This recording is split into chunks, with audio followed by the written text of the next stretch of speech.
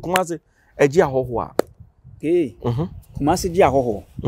Na ansa na ohoho obekọ baabi a wani beka no. Na eye wusu ene wo ban.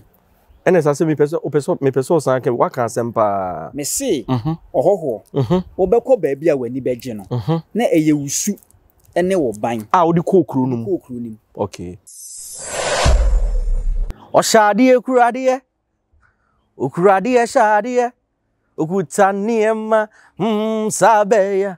Ebusa for me dini Djka. Aha Djka nyan support TV. Na ene interview ame no ba be no ani beji hu ye pa san se menya one of the finest Ofriko Florida Cove Town. No ye kuapimni. Ye kan ha life wakodare mu ye pa. Okoko Florida Eastern Region High Life Artist of the Year. Artist of the Year. On one is in azo. Your friend NST. Or the nyum bia ba on Danbasi. Danbasi ne produce ye. Track title ne. O shadie kuradie. Okuradie shadie. Okutaniema sabeya. And as I did any part say. E name me Oba ne ho fe. No wusuban. Ahofe ne ye. Say nipadua na efe. Na ukura niema no so yesuban. Be ma untime ntreki mi o. Wo sitie, wo shade ekurade, okuta niema. Be ma, ye nyankula okroma o. So okuta niema no. Niema no okuta no. Ene nipadua no. So ati ase. Okay. Eno ne na ho ofe no. Ene wo shade ne. Wo shade no. Ni na aka ho bi. Ne na okurade no so. Okurade ne nya ye baako. Bra. Chencha be so chiremi ati ase. Wo shade ekurade ekuta niema. Eniema no okuta no, osi suban. Ena de ya. Ena ahofe. Ena ma ne ho oba ne dimu. Ye ka se NST ne hwan. Menua maminchia ahwefo mo hwe yen sabri. Edin no ye NST champion. Okay. Na showbiz na ye no NST. Okay. Because am say menua pani eye owa hine champion. Na ne champion. Timhwe nam so de me se me so me family no. And I say I'm one on kakra. I say my family ni different. Okay. Because I say boom because some manya ne sana se minu ya say ubi ko shop no so pe. Menyo mo a no ka so pe. NST champion a omba ku yi na champion mama no. Yeah. Timi na so no mefa NST. Okay. To ko shop a wo say ope NST. Now cry you need no introductions. On some no abon komo channel yi so pen. Na ne de nti amato me nsa afro ye onwom a wo de aba or shade because me say nyom no ye born radio stations, TV stations, o faba we are near but now no me call pub bi. Me akasa me kra me de ye niema pa. Enye niema bone. Enwene bone. What you say? Said you also shade you kra de ye okuta ho fe ni suban no. Saa na me nso me de ye niema, me nso me niema na enwene niema bone. Ti de o kire mu no. Pepepe na me nso me de ye. Ye wire no ni baabi a wote. LST. They say for I say me also work free Cove Town about be di Kumasi kakra. Promotion inti ana. No kware. Oh, okay. Yeah. Now buy niema mu te sen. Awurade adom. Awurade efa wo so. Ama niema esesa. Because bra make us nyame nhira wo. Amen. Because ne wa ya mame no. E bra adwene nti ase so. Amen. Djka. Dambasi. Na obaya. Se ni pe miensa. Maboa me bebre. Ewo fufu ya me dia ba ye ho. Okay. Yeah. Na obae on say nyom de oba nka at times ya na mo bre promotion one first can shem ni ade anyum bi nso o ha wo discussion ba ku mienu DJs ne ba obi kura jimi from wonyum ye de NS brain interview wanya bibisa. Menya bisa. Wow. Yeah. Em say first station am frame here. Wow station. Yeah, Kesben, yeah. Yeah. Omo in one interview me. NS ya mo no kasa memem bra. One interview me. Em say you free ho nso. Adeshman FM. Omo nso o ma frame me. Okay. Na Eastern region nso makoho bebre ni nyina ye Adepa me yoye was impany for say Adepa and the tone na promotion no wa be sha se Kumasi ba matese se Accra radio stations no so ejina mu gidigidi so na me kan say Adepa ne tone ho no eye radio station e bowo Accra no DJ na minim ne dada okay ti ohunu o shade video no o TikTok no no no nkasa fa phone of frame say NST ma hu so de fufu bi asamba nti ma me copy no na me so menya ho adwuma ho ma ene ma wo no so ekuta mu denden ya wo no so ye ho adwuma Kumasi Hanson so FM stations they say Numa na say nsia. And so ye ho adwuma.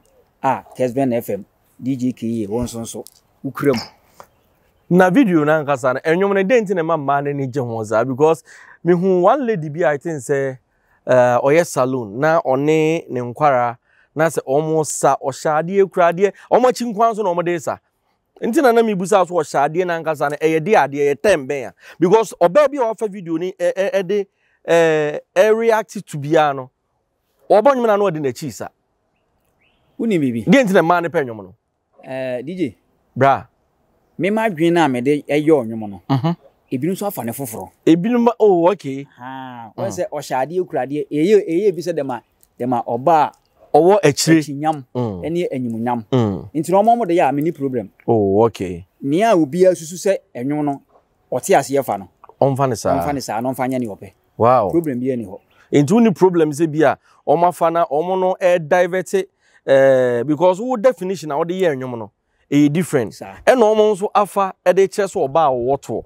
uni problem ni problem what you say asemboni bi ani achiri na ns bacho opeto eto de on se na de chechiri oman won oman Ghana ewe went to tax a untimi nyo oman ni ye na tax nso de ba ya kan kasa mu a eto tua se wutua to nti oman bia atumpon bia no eto tua ene ye de chechiri sa oman no nti me de me peto pa me peso oman bia no ye betu eto no ni la chechiri oman no enu ti ama me peto no nye ne bo Matis say Djka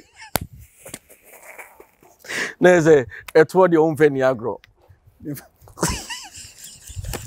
bravo enti eto de Ghana fo mientu ato ne mfa chechiri oman Ghana enti menwom na amabo no o shade ekurade no eyoba ne ho ofe na wo suban on say de ma to ye kra ye ni say ebi a na mo konkran ukotwa VIP ticket no na akwotena ato ka no sebin produce obi nkase sa emphasize amra ka ne kopem a the we ni say as like omo animu no very high so mo be prepare chen omo ye den eteto no inti to de ya na at times ya na asama making what you say Djka yeah that means so woni je to ho me pa cho me na me you interview no ho kwa so me question tax o me ka Ghana man there be so wo ka Ghana man so ka de to de ye because o ti akire ho a ye besi anim no ento ase besi enu to ho na bia na why safe inti to de me kodwo me to me mfa to ani agro kra bia ni je to ho sanda ade ya ne say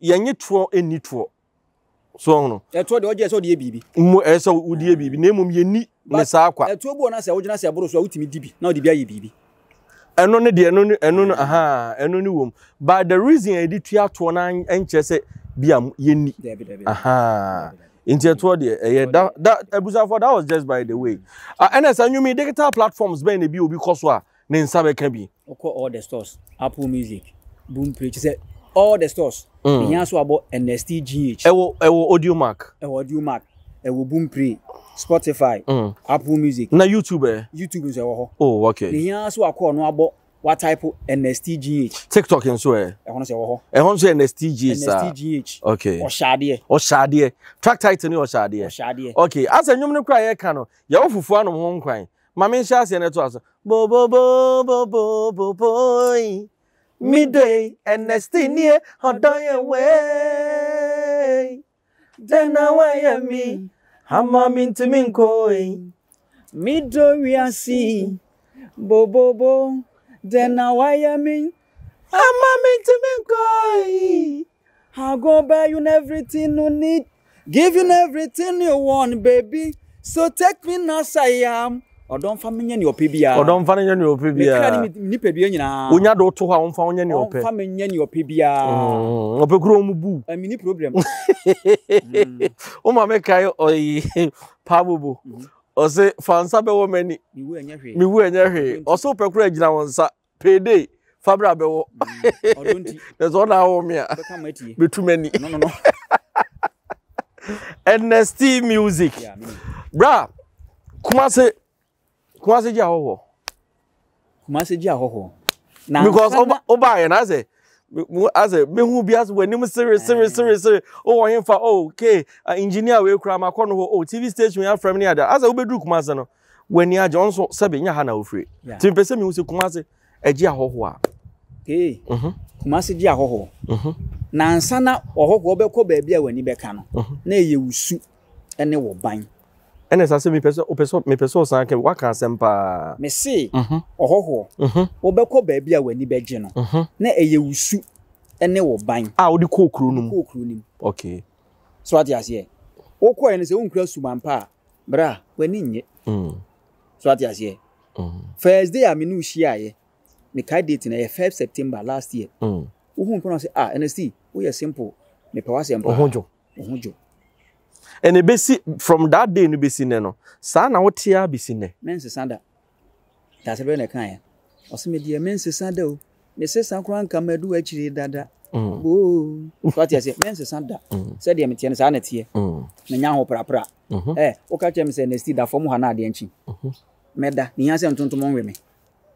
So ati ase aduane bia no harma me a minni so ahu no tin se ne onipa bia obeye ho no e na ukọ ba bia eme age utum because Djka first day a wo hu me besi nne wapem asem akeke enye wonko ba bia me ko ko register anwum yi no abrante no ho no copyright office wo no o hu me pe no pe masem besi nne o ha no afre me na still ati sen enne before me ba won chen wo no afrem me ko nche me ko tana okran na me ba ti that dem bisa no say black enyu anipa be ye adwuma bebre won nchen obia na one ne yete se one me ye na no se de bia na sti me hu na kasa me pe wa sem pre ko pe mba ko be wa adwuma na woko ana se de usuban se bitie ne da bia me kase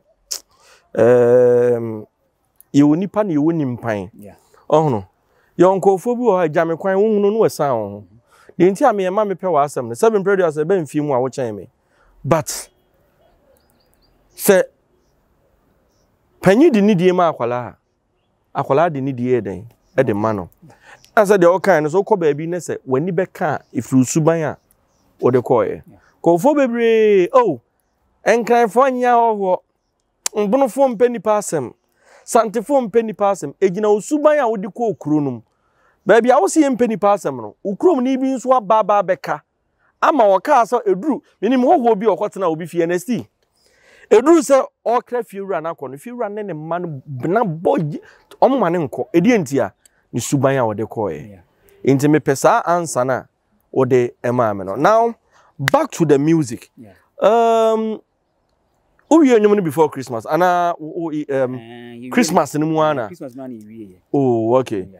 Na when your shows back miensa bi me wie nam se minya show mi no bi boy na shia ko fudua na ohwima manfu okay wani tu ase ja o fefese dia na ye bo me kwana ban dia Djka mi di sieu because na hwi ni hu ntina me ka kira na basu bi eni so lole fe kwa ya mambi mampa ba nya na me de ton me ho enya hwe nkakra se obi ni mo brempo asha se that's where jam na no efitani fitam ho na obi ko di ne ho adanse ya kire okra kumante se besen ko efitani bi ogina da bi o ye ka ho adwuma no oto nwom sa ampo mo baaye no man so begina hodin no akoy musician otam no no de ne ko e eno ano no hwebo ya wa bai Safo Newman why na dwen ye sanity enti ahobrase na nkasa no bre ho ase a epagya wo niema bibre so enwum ekura bi ana anam radio ene bia TV ene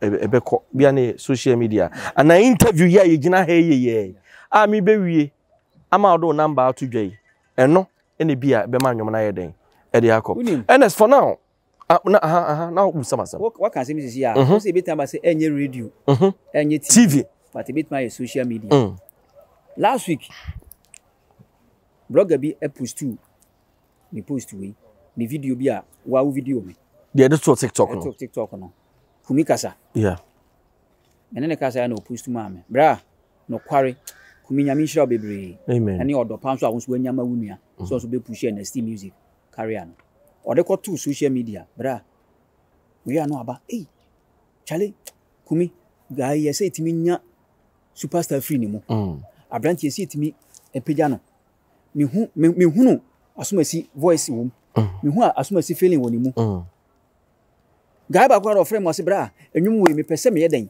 me ba so bi na mo so me nua ma ye wi na me next one o se bra dabi o se bra enwum me ko download ye me tie na no pa wi enwumre me tie no pa enwumre me eno me ho na Mr. frame mo se bra wo fa asefo no wo nwum na mo ko TikTok o mo mfa na wo se istio sisu we ni enwum ne ba na bra no kwal nyame anim ne kakra na aduru no amanfo asom na me gidi se ebe nam ye be som oso ana interview we ya ye so ebe ma anwum be duru ba bia ma na anwene amen because ubi nim obrimpo ahase amen because na me nim se ke minister champion na se nesti metimi abawura Dambasi studio legend Dambasi akwa yenwum wa ye adwuma we 20 years wa record big artists but Dambasi tie enwum no se DJ what is bibi oni ye be ye enwum no ampani ampa less 1 week pepe na me bawura studio na ye record wie ye timi de minim say twedi ampon wa ye wie na aka se be pie oni pani so yeah abuza for said the America no abrantie ye friend NST music enipa yese ba akofo nsanso nyame ani kata ye boa oba ya nyame nshraw me Dambasi se owo pepa se obeboa me ya promo nwum ya ye be promo because minim de e wo NST mu bia na hwe me fra brochire da bia me ka se ade ba ko a Ghana ha ye mix a creative arts industry I am physical room I didn't nyina akwohye Black Star mu ya me dwen ho ana me ya because the aban we betimi am make here free nwom ho revenue hey na ubo show ba akokra na me mfa nsa se artists are hate Stoneboy show ya obo no stadium ya ofele we na se sika ni nyina ekwa aban ho a stadium na fa san Shatawale me feel stadium